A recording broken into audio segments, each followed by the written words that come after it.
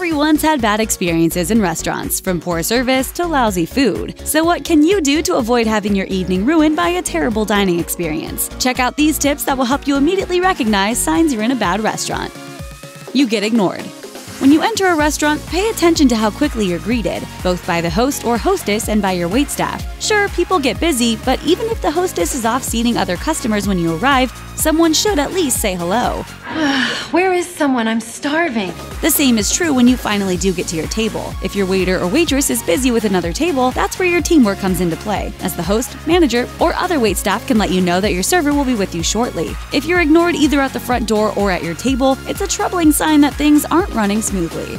Everything was okay? Everything was fine, thank you. Very fine. Thank you. It's dirty. Nobody wants dirty dishes around at home, so it's even worse at a restaurant. It's bad enough when the waitstaff doesn't clean off the table next to you, but it's even worse when you discover crud on your silverware or maybe lipstick stains on your glass. While some mistakes are bound to happen, dirty dishes aren't just gross. They're also a sign of how much attention is being paid to your dining experience. And even if your dishes look clean, here's a tip. Take a quick look to see how clean the menus are, as menus can get dirty very quickly. If the staff hasn't bothered to wipe down your menu recently, just imagine what things might look like back in the kitchen. The bathrooms are gross. Speaking of a surefire way to know how clean the kitchen is, take a look at the bathroom. Chances are, if the bathroom isn't being cleaned very often, neither is the kitchen. If a bathroom has visibly dirty floors, overflowing trash cans, and broken locks on the stalls, you can bet the kitchen is kept in the same state of disarray. Other customers are unhappy.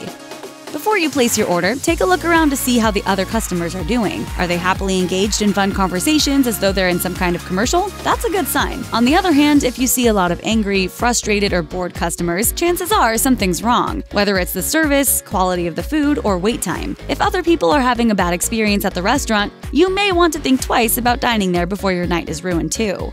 Yes, you all have to leave. I'm not taking any more of your smartness and sarcasm. You see this sign? Management issues.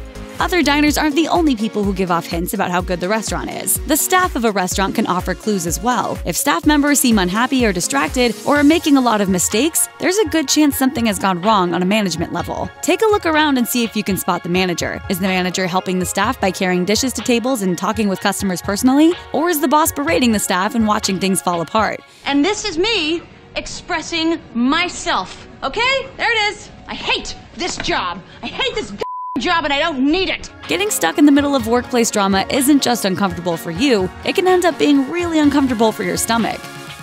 Terrible food. Even if the place is dirty, the staff is rude, and the manager has mentally checked out, some restaurants are still worth it because of one thing: the food is great. But the reverse is also true. No amount of great service and atmosphere can make up for bad food. If a kitchen is being run poorly, you'll likely spot inconsistencies with portion sizes and food quality, including substandard ingredients.